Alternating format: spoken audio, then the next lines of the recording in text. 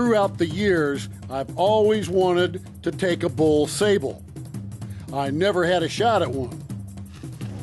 Oh, that's a nice group of sable. Which one you like? The one on the left, Buck. Fire in the hole, you ready? Yep. Hit him, but he's not down. Come on, man.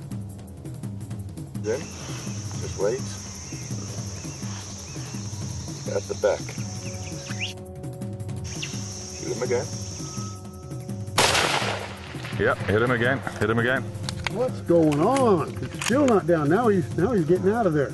Yeah, good, well done, well done. Oh man. But he's heading for the woods there. I think we better catch up with him. Let's go. Okay. He's coming to the right. Watch this gap.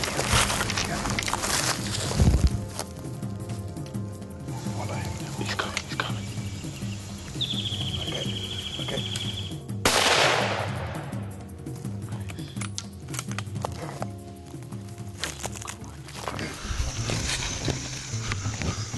Is he done? He's done. Congratulations, Buck. Man, Well done. Thank you.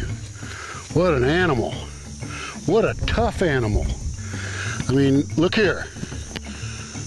Exit wound. Exit wound right in the boiler room. I think that's an entry wound right there? Yeah, that'll be an entry, your last All right. one. Well, then that was the last shot. That's an entry wound, right? Let's take a look at this guy.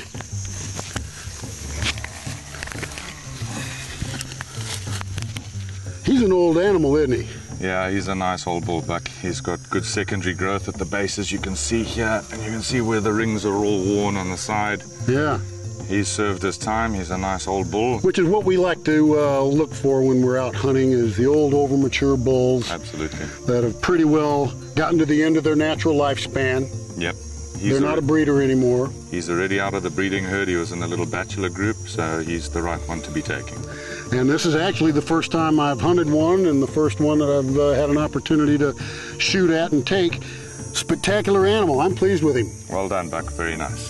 Thank you. Thank you, Grant, for a great opportunity here in Mozambique, Africa. Well, congratulations. You did good.